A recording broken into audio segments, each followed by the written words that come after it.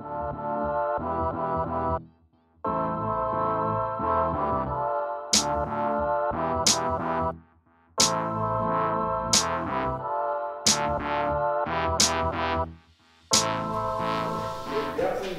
you rolling? Nope. Wow, it looks crazy.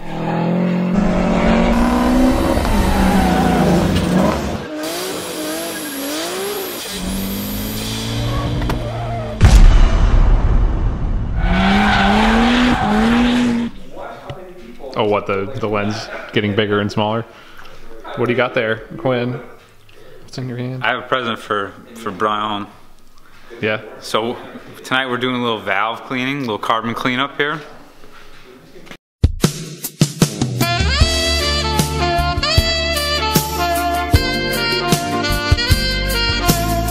So let me have it. Here you go, buddy. Just get scrubbing with that. Surprised you didn't get me a toothbrush from CVS. Here you go. Show the world how you clean. This is how you do. You just go like this. Very good. You keep going. And by next week, I might be done with this one. No, but in all seriousness, I said we weren't gonna film this, but you know what? We are. Yeah, yep. We're doing it with today. Power tools. Yeah, the right way. Pan over there. Ooh. Yeah, we don't mess around here. Oh, man, you guys crazy with this zoom action. Did you get one that's poopy enough? Give me an intake too. Don't you go mix matching now. Dude, intake's giant. It's like your left and right nut. Tell me when you're ready. I'm recording, I've been recording. Oh, fudge. So here we have two valves. One is intake, one is exhaust. You could tell them very easily by the size because the intake is always much bigger than exhaust. And our intake is much cleaner. Why is the back of our intake valve cleaner? Because when you inject fuel through the intake manifold, it cleans the back of the valves.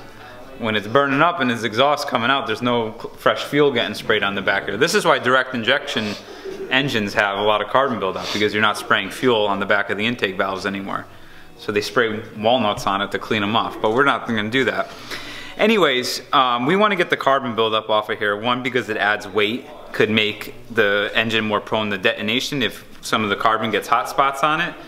But, oh man, you're really going out there, buddy. I just want to get you guys in the shot. On the back of the exhaust valves, we get a lot more buildup because of that. There's no fuel being added to that, and this can prevent the valve from seating properly as it closes. So we want to make sure that we really clean these off. We're going to clean them entirely anyways, and then we're going to lap them. So that's the other reason why we want to get all the loose carbon off, and then we're just going to lap them lightly so we ensure a nice clean seal while we have everything apart. Can you explain lapping a little bit?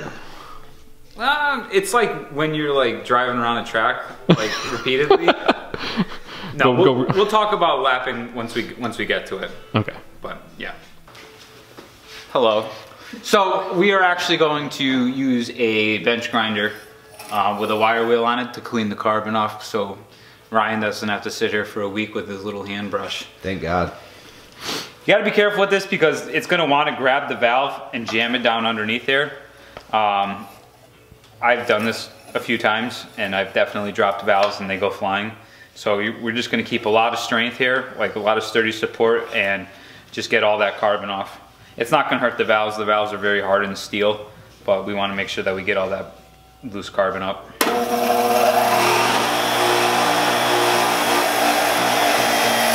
Whoa! You got to press hard to get the loose shit here in the middle because there's an indent. It's not flush, so you really got to kind of put a little excess force in it. There we go. Better. Now the scary part is the size.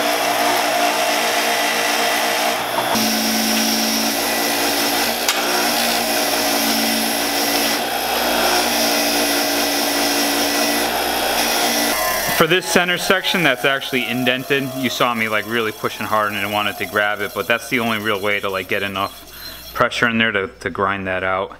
And then you can see the backs here nice and clean, nice and smooth. So once we're ready to put everything back together, we'll do light lapping just to like get everything flush, and then we're good. So now I get the fun job of cleaning up all the residue from the head gasket.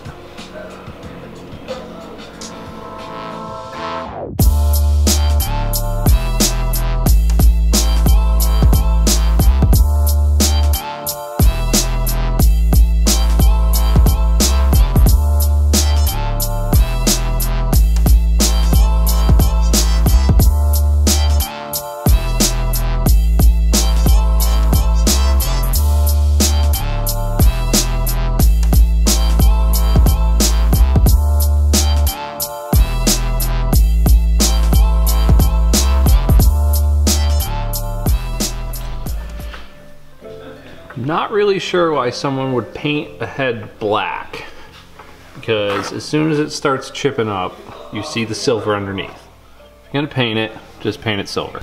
Brown. Brown. We know it wasn't you. I had my camera put away for the second time. I know, sorry. Do I still have my job? No. Nah. Yeah, you did a good job on these valves. Oh, thank you, Matthew. Let's take a look at these. Good as new. Shannon's got to focus. Are you focused, Shannon? Yes, yes she is now. Yeah? How's she look? Looks good. So, intake and exhaust valves are now clean. You lowered your compression a little bit. Lowered my compression, lost a little horsepower.